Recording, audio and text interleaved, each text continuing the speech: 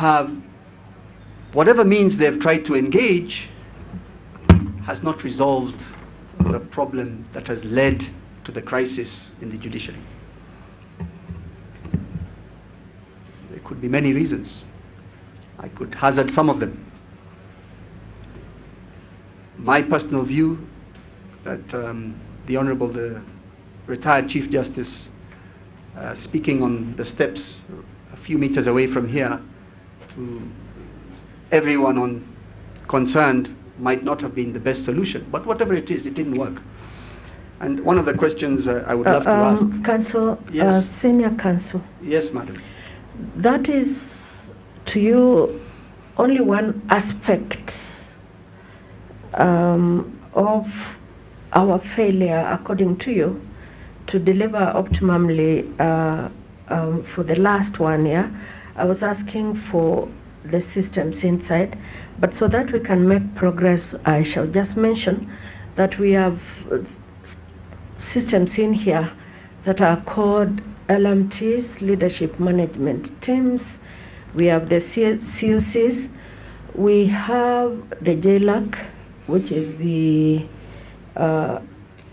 topmost governing body that assists my Lord the CJ to deliver. But while still on that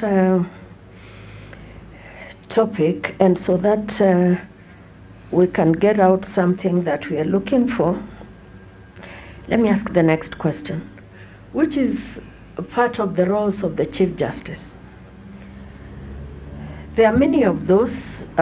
We will not ask a simplistic question there, but let me mention this, that one of the roles, Senior Counsel, you will have to perform, if God grants that you be the next Chief Justice of the Republic, is to make rules and regulations as mandated by a number of statutes. From the background of legal practice, and knowing as I do that you are forever in these courts, please tell us the challenges you have faced will lead you to regulating, making what rules for the effective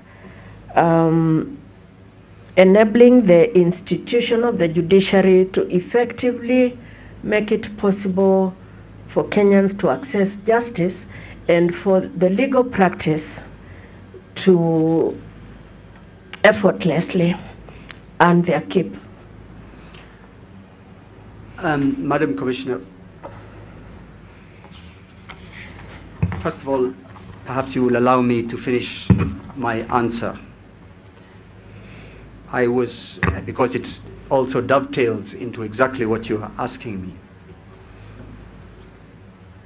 So the problems of the judiciary today that require outside intervention is, in simple terms, a different approach.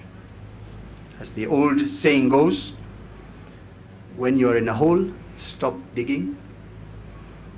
The other saying goes, don't do something in the same way all the time, months in, months out, and hope for a different result. So, solve the problem of capacity, the appointment of judges, solve the problem of the funding, and the ship will continue moving, justice will continue flowing, and who knows, you don't need outsiders like us coming to tell you what to do.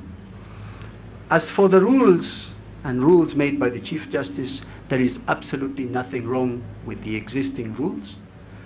And where necessary, the relevant committees will look at them, having taken feedback from all other affected agencies, court users, bar bench, and those are framed and finally promulgated following an agreement and consensus on what is required. So I personally, as a practitioner, have no problem with rules at all. Thank you, Counsel. Thank you, Senior Counsel. Let's go to a different area now that I have to cover within the time given to me. which is this. Council, listen to this. Senior counsel, listen to what I'm just about to read.